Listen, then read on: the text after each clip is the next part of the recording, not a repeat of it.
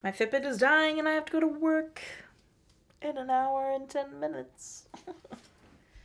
I don't want to go to work. Ba, ba, ba. I don't want to go to work. Ba, ba, ba. I don't want to go to work. Ba, ba, ba, ba. I don't want to go to work. Okay.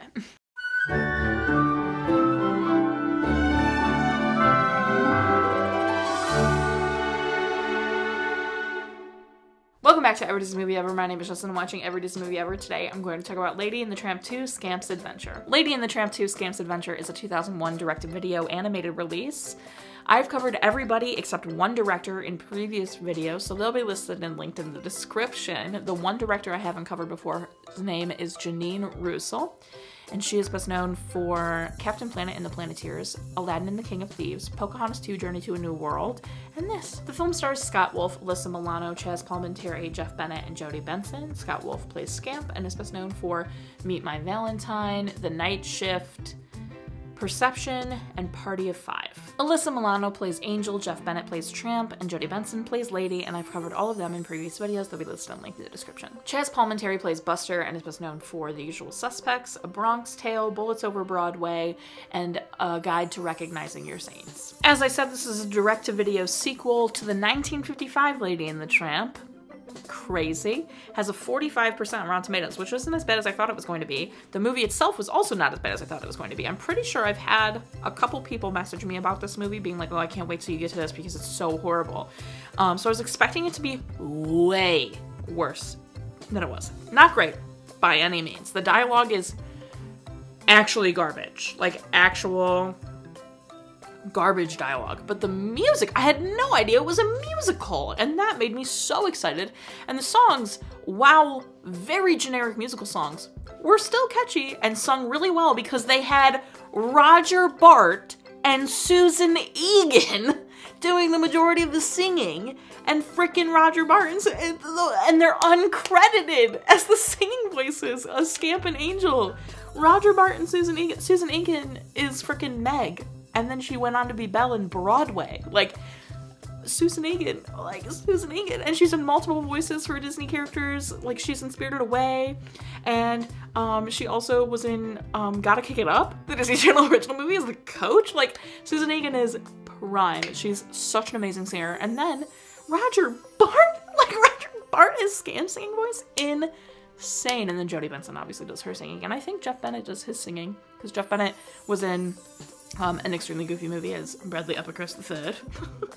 And he sounds like that as Tramp, which is really funny. And then Jodie Benson as Lady was out of left field. I had no idea that was a thing, which is hilarious and amazing.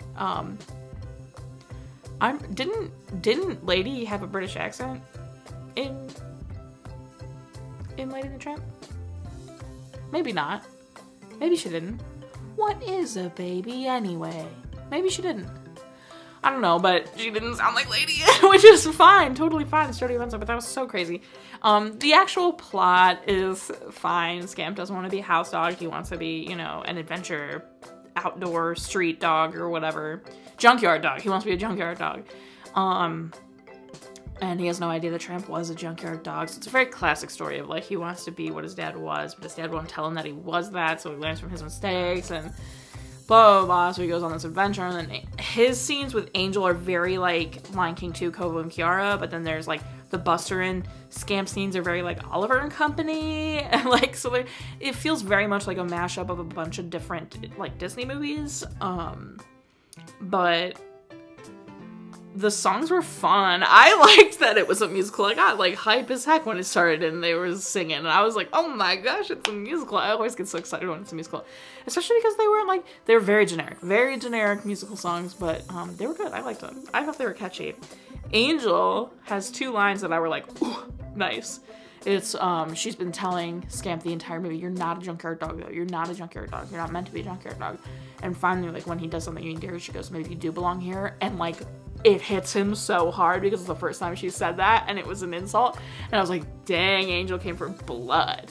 And then I thought that was gonna be like her most bloodlust line or whatever, but then later she says, it looks good on you, Buster. The garbage adds some class. So Buster gets covered in garbage and she says it looks good on him and the garbage adds some glass, and I was like, sick burn. Sick burn, Angel. That burn was amazing. So I loved that.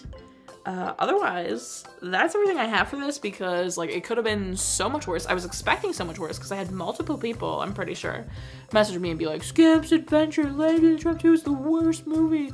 And I had never seen it, so I was like, all right, well, I buy it. Like, I buy that it's horrible. But it wasn't that bad. It was definitely not as bad as I thought it was gonna be. Like, it's not great, but there are definitely worse direct-to-video sequels. Like, Pocahontas 2 is not good. So like this was fine. Like definitely not better than like Little Mermaid 2 and Lion King 2, but not as bad as some others. So yeah, that's everything I have for Lady and the Tramp 2 Scamp's Adventure. My final rating is 6.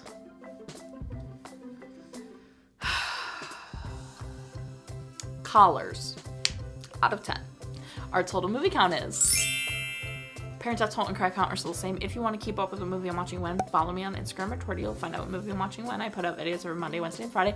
Join Patreon. The tiers, again, are cheaper. Go check them out. Lots of stuff always coming out on Patreon. Buy merch. Merch is always fun. I love merch so much. I wear my hoodies and my shirts all the time. And I use my mug, and I have my stickers on my laptop. I don't have a phone case because they didn't make my phone case. Which, like, I'm so offended because I have a newer phone. But it's fine. Until next time, comment, like, and subscribe, but I'm not sure if you real life you are, so you do, and don't be Buster about it. Toodaloo.